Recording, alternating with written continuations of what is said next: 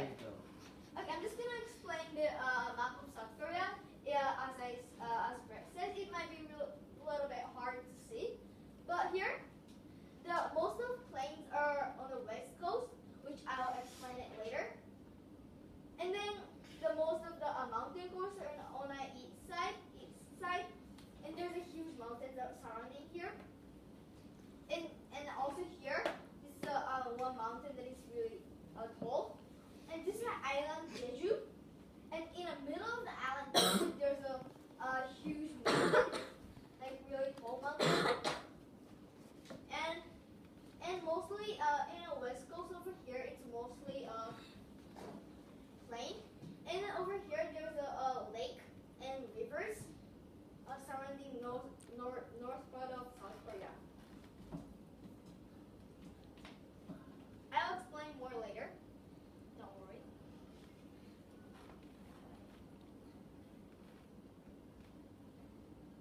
Okay. Where do Koreans live?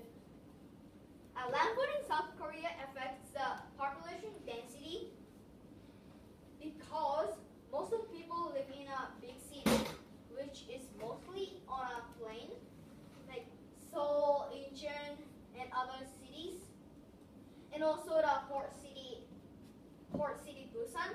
I'll explain it more. And then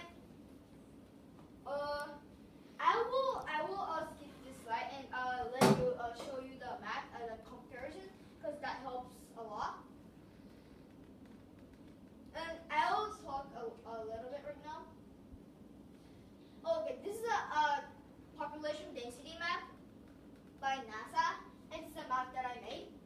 If you compare these two, here's Seoul, capital Seoul, and then the most of population are in here, okay, which is 21% of the population is in Seoul,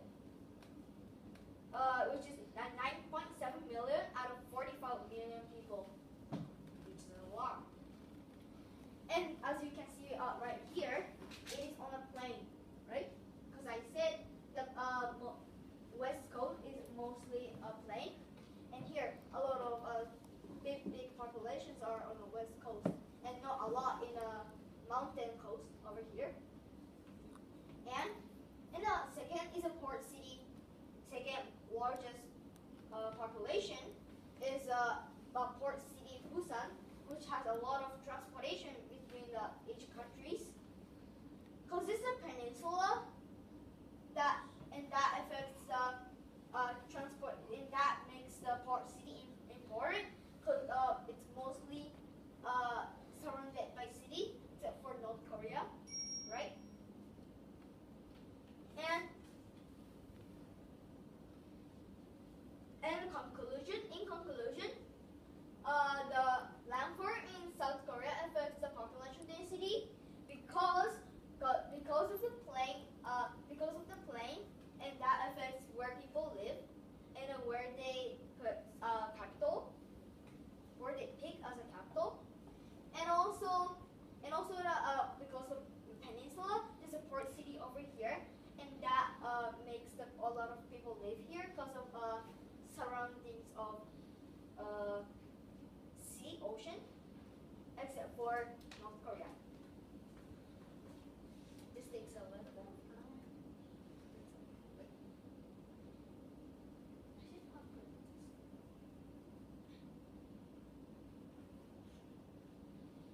What do South Koreans wear? Okay, climate influences the clothing in South Korea because of what do they wear in each season. First of all,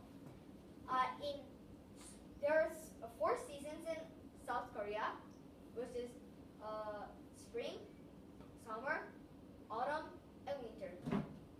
Spring is summer, and autumn and winter are really similar in South Korea. So first, let's look at the clothing in spring and summer. They wear t-shirt, like what you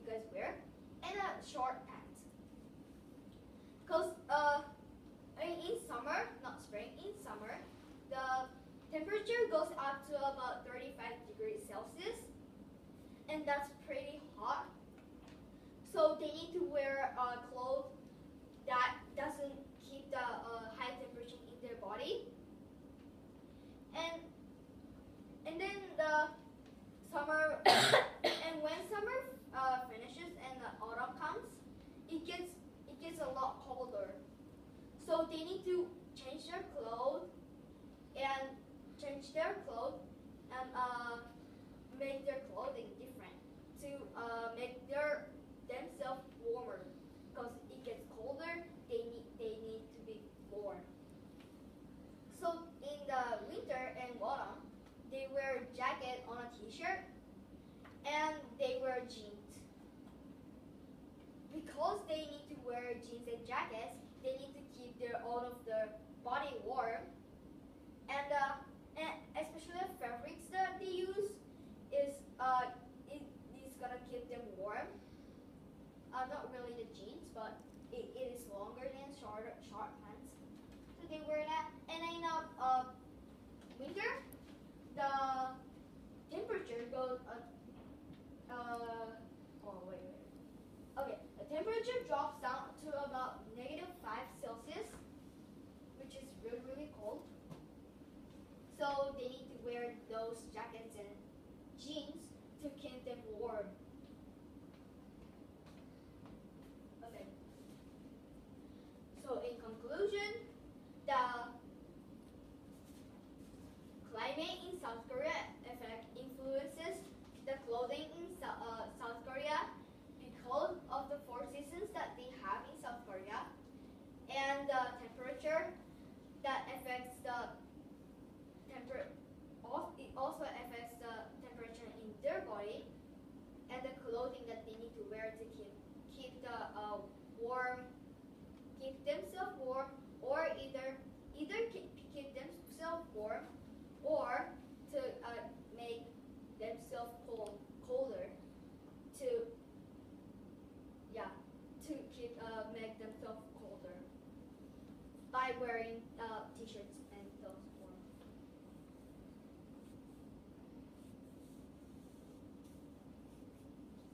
Okay, here's a bibliography.